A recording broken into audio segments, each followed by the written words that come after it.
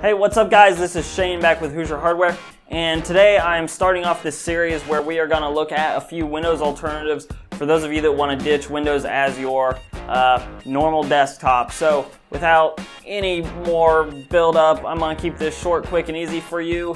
We're looking at Linux Mint 18 Sarah. Oh yeah, the cinnamon version.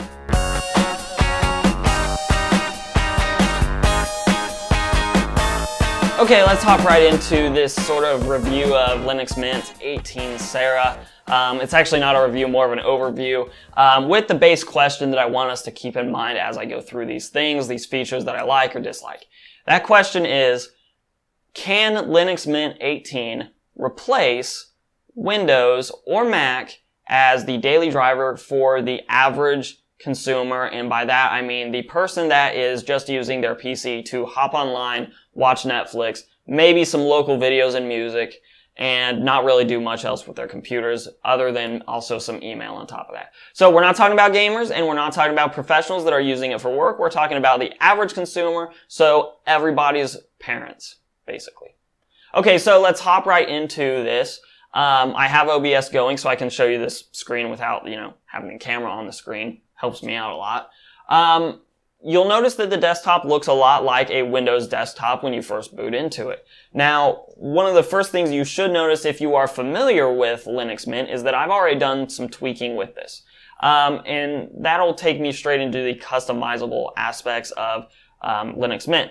So if I hit the Windows key and just type in themes, I can bring up my themes menu and I can adjust the theme however I want, and this is just like Windows. So I can take it back to the Mint or the Mint X theme, which is the default for most.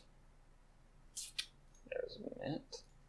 And we're just going to go with the cinnamon theme, and voila, we now have that classic Linux Mint green going on. The other thing that you may have noticed I changed is if I click on configure on the start button, which is to make those of you that are on Windows a little bit more comfortable with what's going on here, I can change this back to the default menu. And also with this use custom icon, you can actually change this little gear icon to whatever you want. Now the default when this is unchecked is just the Linux Mint logo, so we're going to leave that back to where it is.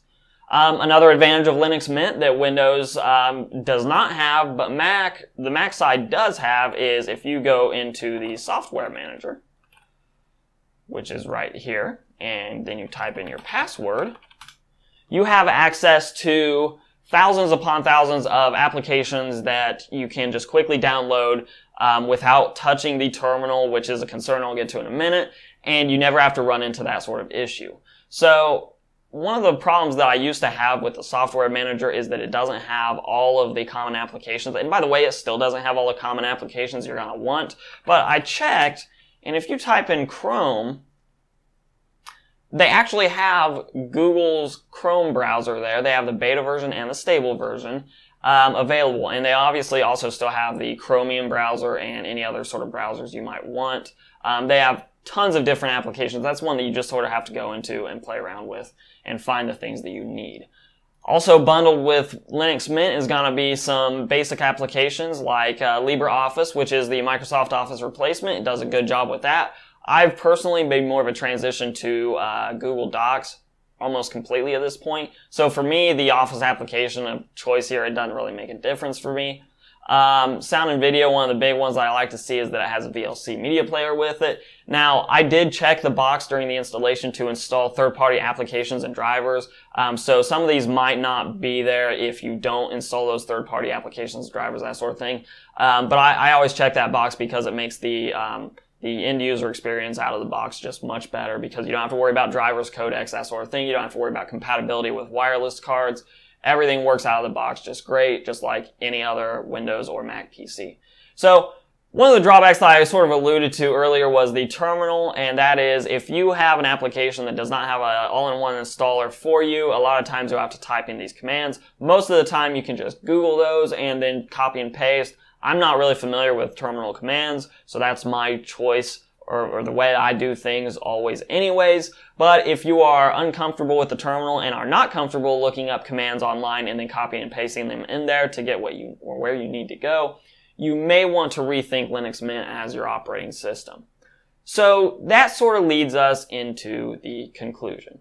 Does Linux Mint do a good job of replacing Macintosh operating system, or just Mac, I believe now, and the Windows operating system for the average consumer, which just does some email and a lot of online activities? In that regard, I say yes, it does.